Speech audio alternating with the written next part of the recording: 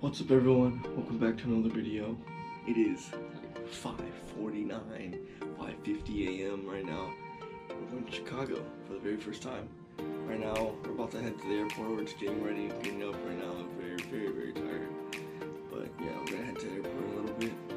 I'll see you guys there. We have finally made it to the airport. Our gate is currently delayed. It's raining outside. Yeah, rain. It's literally sunny all week. And now it has to rain when we go to Chicago. But yeah, the rest of my parents are using the bathroom. We're probably gonna get food. And we'll get to Chicago around 11-ish, like an hour and a half flight. Luis, are you excited? He's tired. And we're all hungry, so.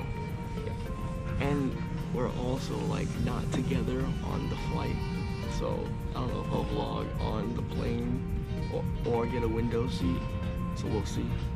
But yeah, I'll see you guys when I get to Chicago or on the plane. Peace. Please take a moment to find the exits closest to you, and remember, they might be behind you. If there's a loss of power, we just landed in Chicago. We're in the airport right now. Still, with about an hour and a half flight, with a lot of turbulence. We're just bouncing around everywhere. It was so turbulent. It wasn't bad though. I just walked back to all I did was watch Back to the Future the whole time. Louis, did you sleep the whole time? Not really, I was listening to music. Oh, that's true. Well, we'll see what you guys, we'll see what we do when we get out of here.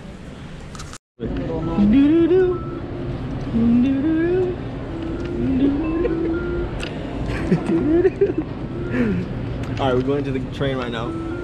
Hopefully get into the citywide train. And yeah, we'll see what we're gonna do today.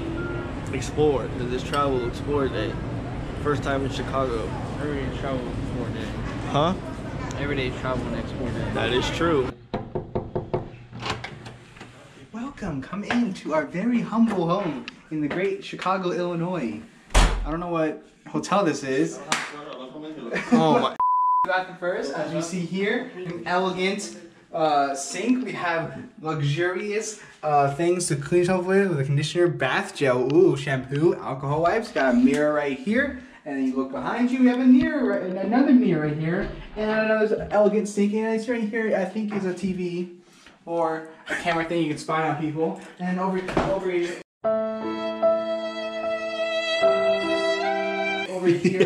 pillows. Pillows? What? Towels, and then you got a bath, and then you got a shower area, and then you got a phone. So when you're on the toilet, you can talk to some person on a thing. And if you see on the closet here, you know how it is. So, then we enter. As you see here, we have the grand mirror right here, and two beds with a TV and a desk and a little couch thing. And great. We also have a beautiful view of some construction workers and a lot of buildings. This is better than the other view on the other side because it's Trump Tower. Ooh, elevator. Okay. Well, that's a room tour. We're gonna be out on the riverfront in a little bit. So yeah, we'll see you there.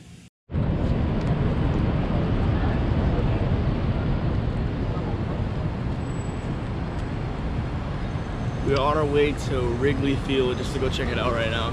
Yeah, we live right next to the Riverwalk, so to get some food. So that's too close. Ew.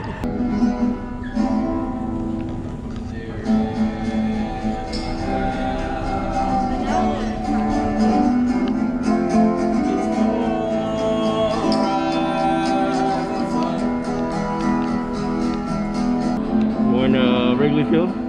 Wrigley Field? With his shirt on, even though with the brake shirt on.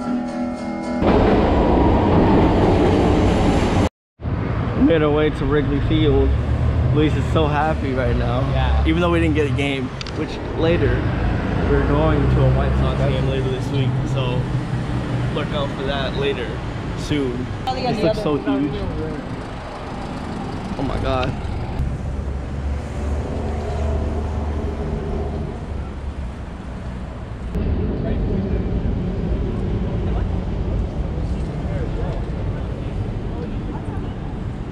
Freddie Freeman smashed the ball over into these seats. Those seats up there, the rooftop seat. That's crazy though.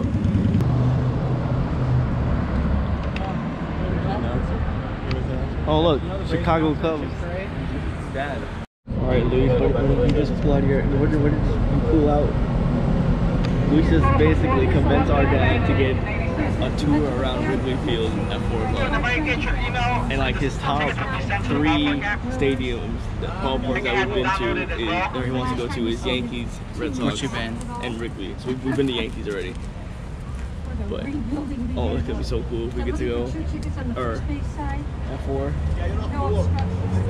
And then after this, I think we're gonna, or well, after you get the tickets, we're gonna get a picture with Wrigley Field, the sign. The sign. When 2016, they're out here, and Chris Bryant, Anthony Rizzo showed up on the screen.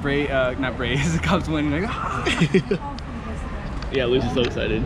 It's actually a good day. Got off the plane, came straight here. Now we're gonna get a tour at 4 o'clock. Hopefully I can take a video about it. We'll see.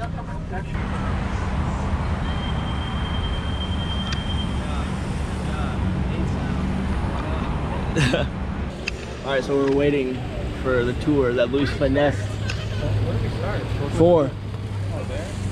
Luis finessed his way to get this tour.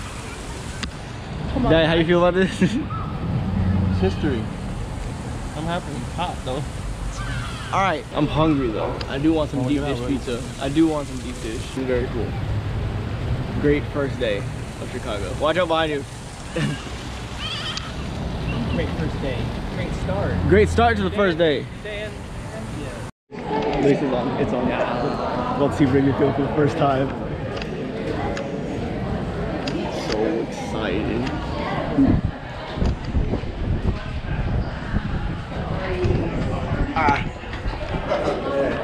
Yeah, where's the music? Oh my. Sorry.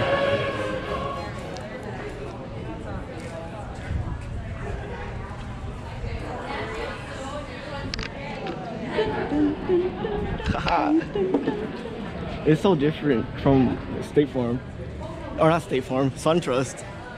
Yeah. It feels lower down from SunTrust. Yeah, right?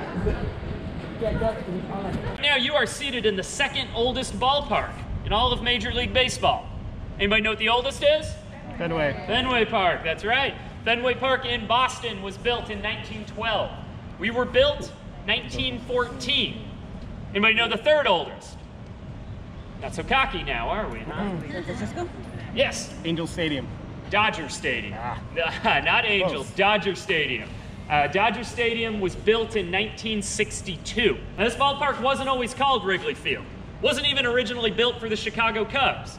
History of this ballpark begins with a man named Charles Weigman. But what Charles Weigman truly loved was baseball.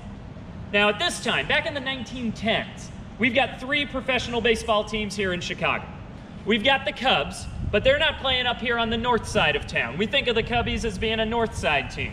But at that time, they were playing on the west side of town at a ballpark known as the West Side Grounds. Pretty accurate title for that ballpark. We've got the White Sox down on the south side playing at Old Comiskey Park, where they've always been.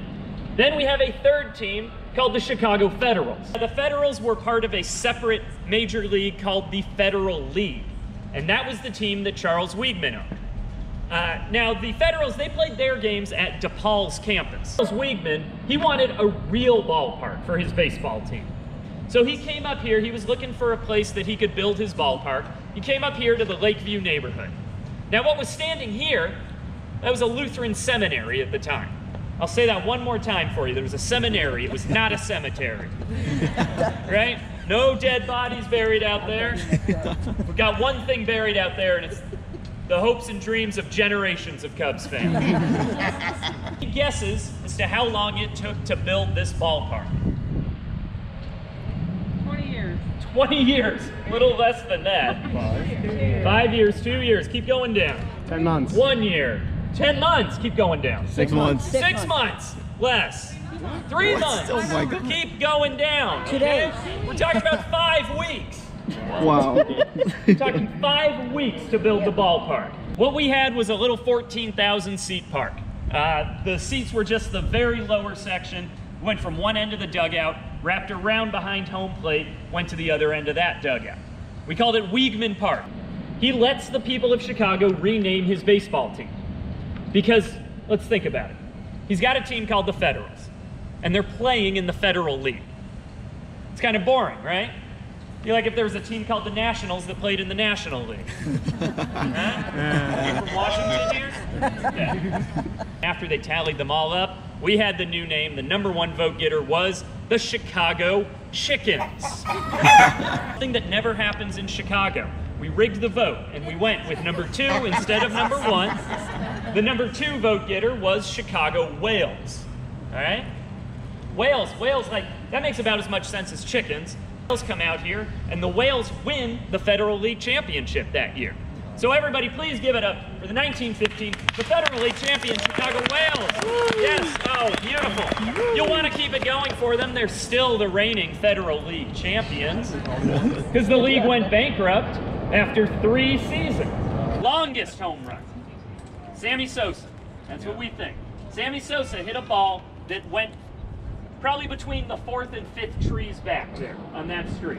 Run of the year, he scored twice tonight. There's another bomb! Way out of this ballpark. That one's down Kenmore, over the tree! Now we've got a group of guys that hang out here during the game. We call them the Ball Hawks. They hang out on Waveland Avenue waiting for balls to leave the park so they can collect them. The Ball Hawks ran out to the spot that ball landed with a can of spray paint, marked it, and wrote Sammy. Now that street has been repaved 4 or 5 times, and the mark just gets moved back a little bit more every time that they repave it. So if you want to go see the site of Sammy Sosa's 900-foot home run, that's the spot to do it. It's amazing he did it on vitamins. A lot of these buildings are older than the park itself. These are private residences. It used to be that the people that lived in those buildings, they could just climb up their fire escape before there was any seats up there. It was just flat rooftops. They just climb up their fire escapes, bring a cooler of beer, bring some snacks, invite a friend, maybe a lawn chair. They could just sit and watch the game from up there. Cubs got really good in 1984, broke a 39-year streak of no playoff appearances. Now, if you knew anybody that lived in one of those buildings, you tried to get up on the rooftop. The roofs were starting to sag a little in the middle. Some of the owners of the buildings would just set up cones in certain spots and say, well, you don't want to step there, that's the soft spot. So, City of Chicago shut it down. They said, you can't put people up there, you can't have people up there. It's an accident waiting to happen. Not unless you reinforce those roofs. You put up real seats. That's the only way that you can do it. If you want to go watch a game up there, it's going to cost you between $100 to $125, somewhere around there. That might be, see, I saw some wide eyes on that one. It's pretty steep for a seat that is not even inside of the ballpark. But what you gotta know is it's all inclusive over there. It's all you can eat. It's all you can drink.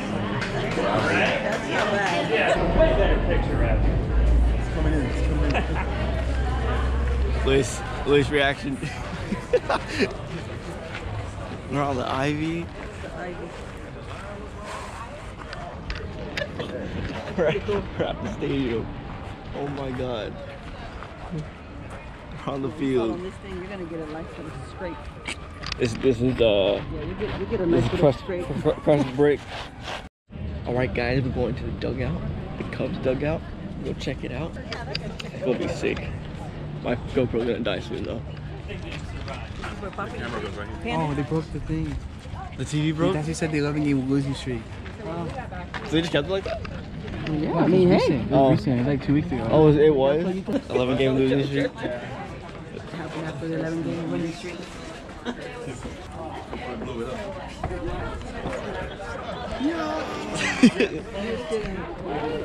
I can do this all day.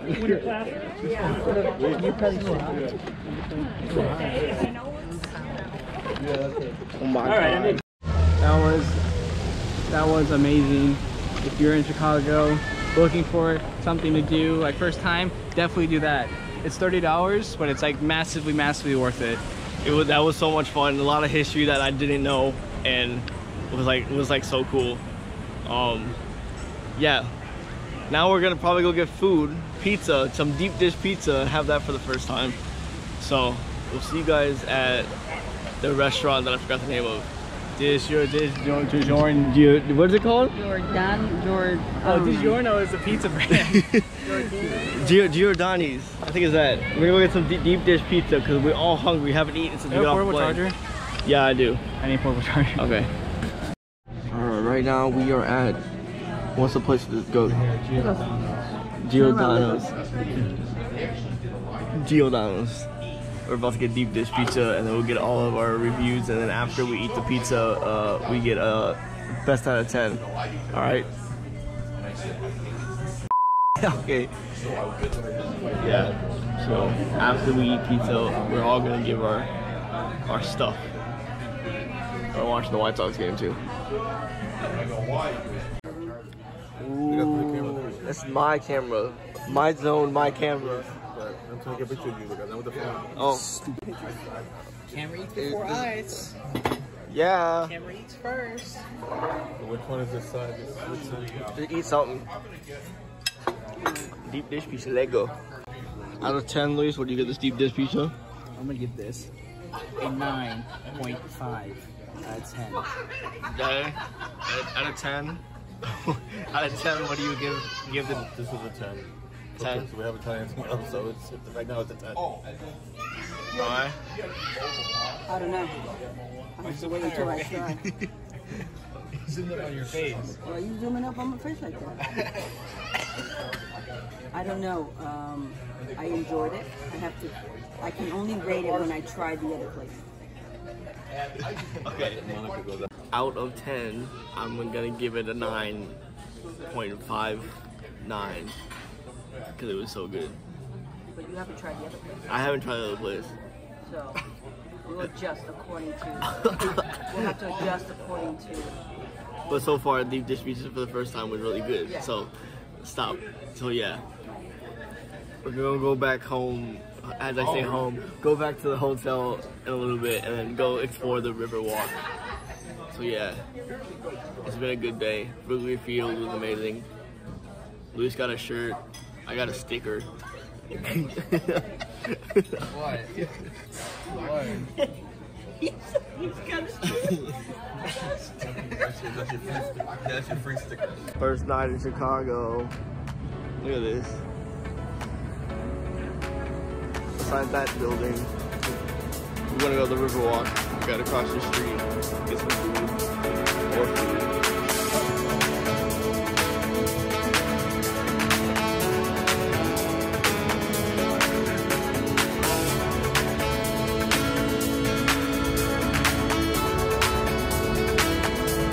Chicago has a daily night show, like light show on one of the buildings, and this is what it is. It looks pretty cool. Can't really hear sound yet because I don't think we're close enough, but it looks pretty cool on the building. Ooh, gelato.